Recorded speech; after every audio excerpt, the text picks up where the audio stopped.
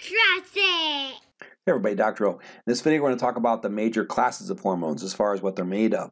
So the first little pro tip I'll give you is that the huge majority of proteins are going to be made of peptides or proteins. So these kind of short polypeptide chains or short proteins, and then longer proteins. There's only a handful of hormones that are amine hormones, meaning they just made from an individual amino acid. And there's only a handful that are steroid hormones made from fat. So here's how I remember them. Rather than memorizing the entire list, just remember the ones that are amine hormones, remember the ones that are steroid hormones, and if they're not one of those two, then they fall into this larger group of the protein-based peptide hormones. That's how I'd remember them. All right, let's start with the amine hormones. So here's some examples. That when you take an individual amino acid and modify it to make a hormone, these are going to be your amine hormones. The two amino acids that are used this way are going to be tyrosine and tryptophan. Let's start with tryptophan because there's only one example. Tryptophan becomes melatonin. So melatonin is needed for sleep-wake cycles. People take melatonin to help them sleep, these kind of things. Melatonin is way more powerful than that, but we'll cover that later. So this is where so like turkey has a lot of tryptophan. So this is where the idea that eating a bunch of turkey would make you tired.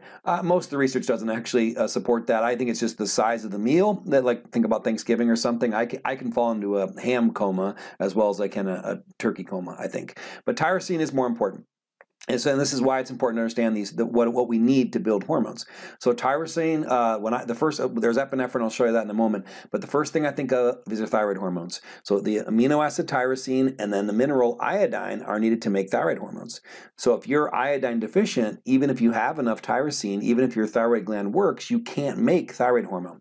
So in the developing world, the most common cause of hypothyroidism and or goiter is a lack of iodine. But here, in the U.S., if you're consuming enough iodine, it's usually more inflammatory conditions. But that's why it's important to understand what we need to make these hormones. So tyrosine is needed to make your thyroid hormones, which we'll cover in a separate video.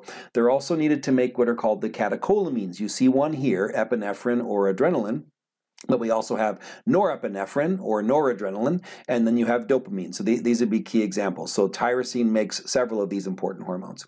All right, so those are your amine hormones. Now you look at your peptide and protein hormones. We won't go through the whole list, but just remember if they're not an amine hormone or a steroid hormone, they have to fall in here somewhere. So peptide hormones are going to be short chains of amino acids, and that's going to be like oxytocin and antidiuretic hormone would be great examples. Peptide hormones, you've got growth hormone, and then like your gonadotropins, like follicle stimulating hormone, those would be examples of your protein hormones, but we won't spend too much time on those.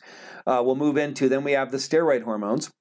So these are going to be made from cholesterol. I think that's very important, right? Cholesterol is demonized, but cholesterol is needed to make all of our steroid hormones. That's why every cell in your body makes cholesterol, because you need it for your cell membranes, and then and it's going to be highly concentrated in places like your gonads and your adrenal glands because of the need for cholesterol to make these hormones here, these steroid hormones. All right, so some examples here. You see testosterone and progesterone, two of your sex hormones would be great examples. But then I'll talk about this a little bit more. So your lipid-based hormones are going to have a very long half-life because oil and water don't mix. So these lipid-based hormones have to be transported through your body on proteins. So for example, we have sex hormone binding globulin is what binds your sex hormones and carries it through your blood. So because of this and the fact that they have a more complex structure, they do have a long half-life. They stay around in your body a much longer time than some of the other hormones. Let me give you an example. Cortisol, cortisol would be one of your stress hormone made from the adrenal glands. I'll show you that in a moment. Has a half-life of 60 to 90 minutes. This is why when something stressful happens, it takes a while to come back down. But epinephrine or adrenaline has a half-life of a minute or so. So if you're still feeling kind of amped up after almost getting hit by a bus or something, cortisol is the one that's still impacting you. The adrenaline's already gone.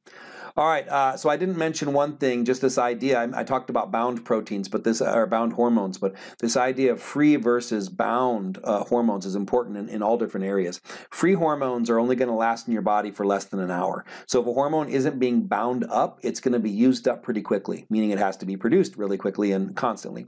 Your hormones that are bound up, which would be your sex hormones, your lipid-based hormones, so your sex hormones and the adrenal hormones, and then thyroid hormone as well. Thyroid hormone's kind of interesting. It's an amino acid derivative, but it has to be bound. I'll explain that more later. They're going to last a lot longer time in your body. One last thing, I know this is getting kind of long, but this is a very important one to me. Again, understanding why the structure of these hormones is so important, there are several key examples, and here's one. You'll see that cholesterol is needed to make cortisol, your stress hormones. So this is known as the pregnenolone steal. So pregnenolone is actually the precursor hormone that makes cortisol and also makes your sex hormones. So this idea of pregnenolone steal is basically if you're under a lot of stress and your body's churning out massive amounts of cortisol, you're going to run out of the building blocks you need to make other hormones like your sex hormones. So you've got testosterone, estrogen, DHEA. These would be key examples. This is why people that are under stress for long periods of time will see drops in their sex hormone levels, maybe a drop in libido, maybe they'll have trouble reproducing if they're trying to, right? These types of things.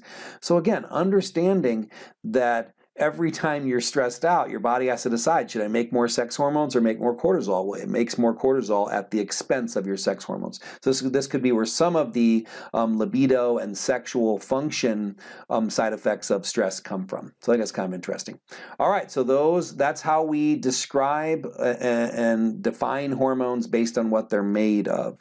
I hope this helped. Have a wonderful day. Be blessed.